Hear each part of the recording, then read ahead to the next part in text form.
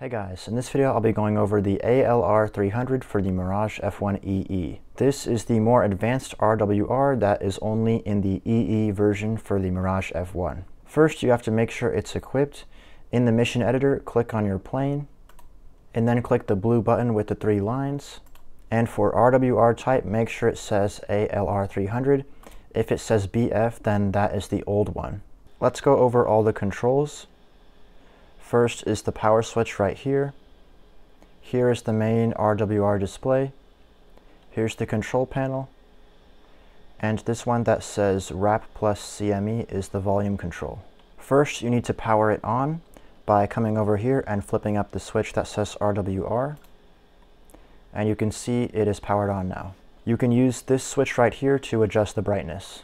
This is a top-down display, so threats will show up in a bird's eye view. For example, if something shows up on the top right, that means that it is in front of you and over to the right. Let me get into the air to show you what it looks like. As you can see, there's an S, which is a search radar, and it is in front of me to the right, so that is telling me there is a search radar somewhere over there.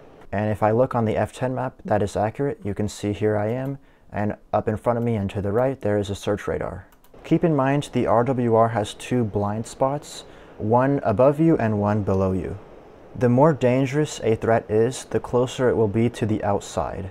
The danger is based on what type of radar it is and how strong the signal is. So if something has a really strong signal, that means it's probably closer to you, so it will be farther toward the outside.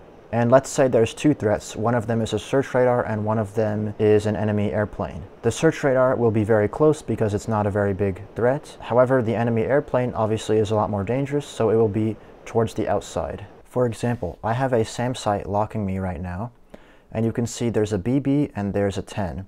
The BB is the searching radar for the SAM site, and the 10 is the tracking radar.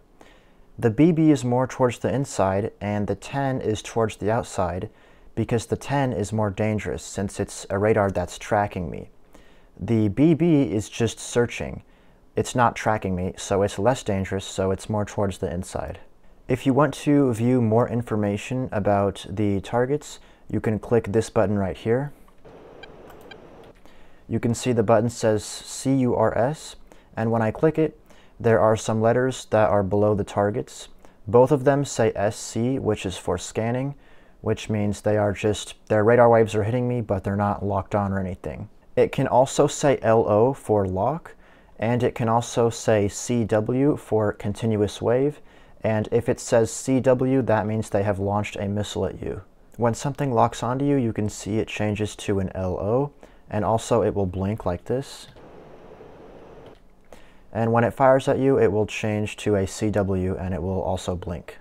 You can see it just changed to CW. Now let's go over the control panel here. I already went over this button, which gives more detailed information. This button will only display the 5 most dangerous threats. So if you click it, the 5 most dangerous things will stay and everything else will go away. If you click the button that says EXPL, it will remove scanning radars. You can see there's a scanning radar for the SA-10 here, so when I click it, it will remove it. If you click the button that says Tono, it will remove the voice warning system. I will go more over the voice warning system later. Keep in mind, when you turn the Tono on, you will still be able to hear the beeping sounds, these sounds right here. You just won't be able to hear the voice sounds.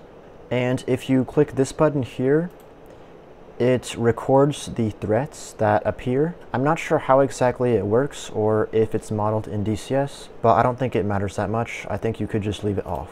The last thing to go over for the RWR is the voice warning system.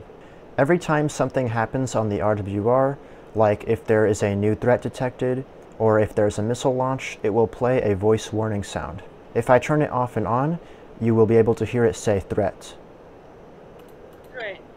It was kind of quiet, but hopefully you were able to hear that. I have mine set to English, but you might have noticed that yours is in a different language. It might be in French or Spanish. I will show you how to change that now. Go to the settings in DCS and click Special and click on your Mirage F1. And then scroll down to ALR-300 voice message language and you can select English, French, or Spanish. You might notice there's also this setting that says no change. This is a little bit confusing, but I will explain it now. If you have this set to no change, then the language will be based on a different setting. If you click Gameplay and then click Avionics Language, you can see it can be native or English. If you have it set to native, then the language the RWR will be in will be based on what country your Mirage F1 is set to in the mission editor. According to the settings, it says that if you have the Mirage F1 assigned to Spain, then the language will be in Spanish, and if you have it assigned to any other country, it will be in French. This is kind of just to make it, I guess, if you want it to be more realistic. Now keep in mind that only works if you have this set to no change, and if you have this setting set to native. If you have your Mirage setting as no change and you have your avionics language as English, then it will just be English. What I do is I go to my Mirage settings and I just have it set as English, so it's always in English no matter what. That was the ALR-300 for the Mirage F1. Thanks for checking out this video, and I'll see you later.